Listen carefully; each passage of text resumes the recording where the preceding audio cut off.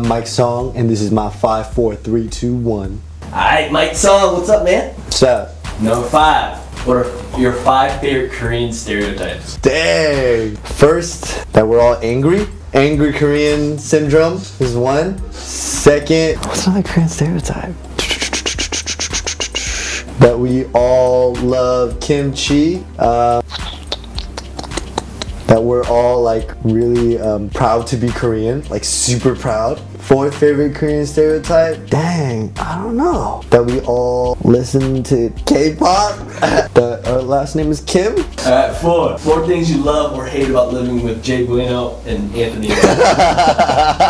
Ooh, this is a good one. First thing I love, I always wake up to the smell of goodness in our house. That's probably the first thing I love. Second thing, there's always talks about how we can improve our house. No matter what, I always wake up to that. We're always trying to soup up our house, especially Anthony. Oh, what else do I love living with these guys? What do I hate? Oh, one thing I hate about living with Bueno and Anthony is that they never want to turn on the heater. And it's hella cold in our house, so I want to freaking turn on the heater. Fourth thing is we always play one-player video games, all 3 of us, and we just sit and take turns and Google strategy guides while the other person is playing. So, 3 reasons why Naruto is better than Dragon Ball Z. Oh, easy! Oh my gosh.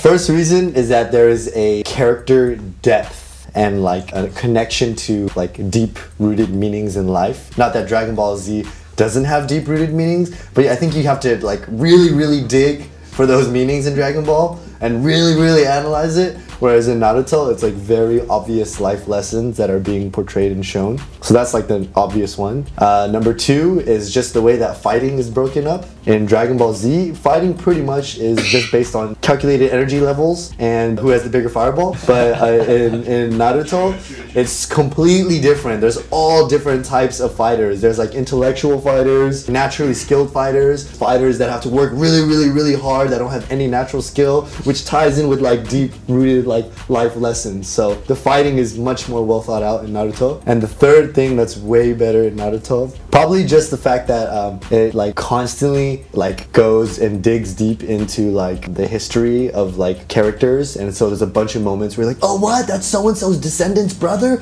Damn! And it just keeps going there. 2. What are your 2 most memorable moments on Ellen? First is just like seeing my mom just hella like just go through just all that combined into one, I guess, is one. Like my mom just being all like super giddy about it and just having fun with that. Number 2 is probably when I told my mom that I was going on Ellen again, and instead of her going, oh congratulations, my mom's all, what? Without me? Yeah. 1. What is the best face to make while performing behind the Kinja's mask? Hi, I'm Mike Song, and I just survived 5, 4, 3, 2, 1.